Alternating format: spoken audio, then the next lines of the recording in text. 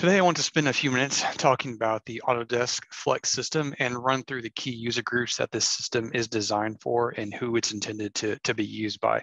So we're going to run through some key users and key metrics and what that means. Once again, we'll just reiterate what Flex is. It's a flexible product purchasing solution that allows users to access software without a standard term commitment.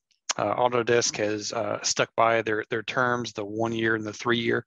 The Flex now offers an option to kind of pay as you go for these tokens so that it can be used by different users in different key areas. And what we're going to run through in these next couple of slides is what those key users are, and how Autodesk kind of defines what that user is, and how you can work with ATG to look through your usage data and see what that means to purchase a Flex token and who can use it. Autodesk gives kind of a really rudimentary structure as far as if you're looking at a user, are they a good fit for Flex? Are they not? If a user is accessing a product 2+ days a week, then they likely should stick to a single user subscription, or you need to purchase a single user sub for that user. If they're accessing a product 1 day or less, then their best option might be a Flex token system where they're not in it day to day.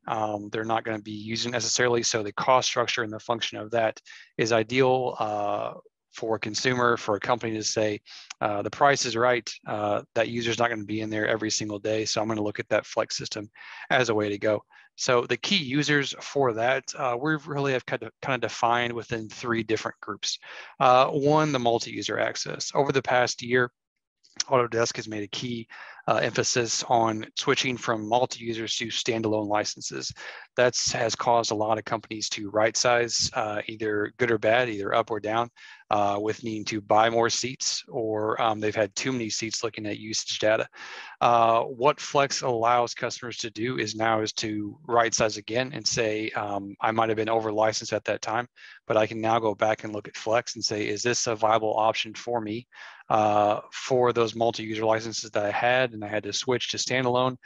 Can I drop a few seats and say I'll only need Flex for a couple of those?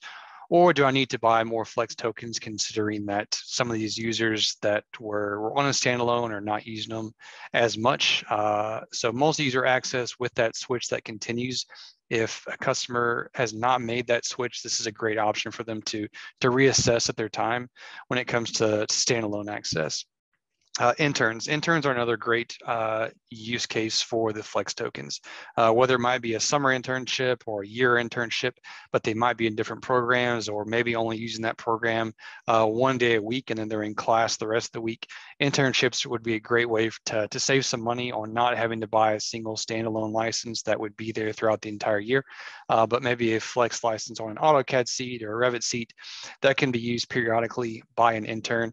And then it can drop when that usage is done, and it can be picked up again either when interns start up or if they come back after their school year graduation, whatever it might be. But internships are a second great category we feel could be used for token licenses. The third, and probably the key one that it's mostly designed for, is any kind of new design process.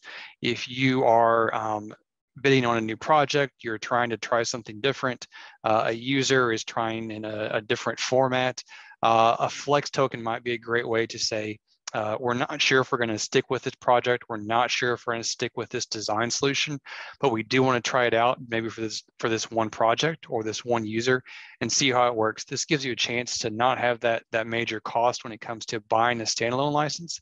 It allows you the opportunity to say, hey, we're going to try it out.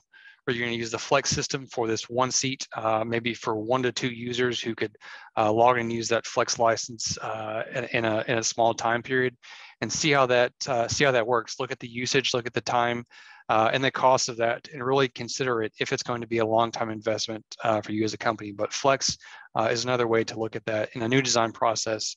It would be a great option. So these are the 3 categories when you go to look at users, and if you're thinking about Flex, these are the 3 main ones we have focused on at ATG to say, let's take a look at your usage data, and these might be the key areas to focus on. Next step would be to work with your ATG sales rep or CSR. Really look at the seat count and usage data. That's going to be crucial to how you determine if you're going to use this Flex licenses or what you're going to do with it. The fact that Autodesk has given us the ability to track that usage to the degree we have now really allows us the option to say, hey, where the seat's at, is Flex an option? Let's take a look. The other thing that Autodesk has is a Flex estimator. This can be seen in the Autodesk portal. And then you can also obviously contact ATG for us to look at that together.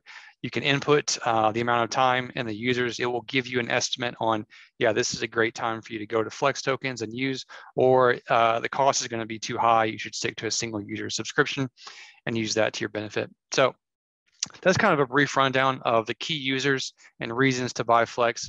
But once again, I encourage you to work with ATG sales rep or CSR, review your seats, look at usage, and determine if the Flex system is the right tool for you to use to save some time and hopefully save some cost over time. Thank you for your time today.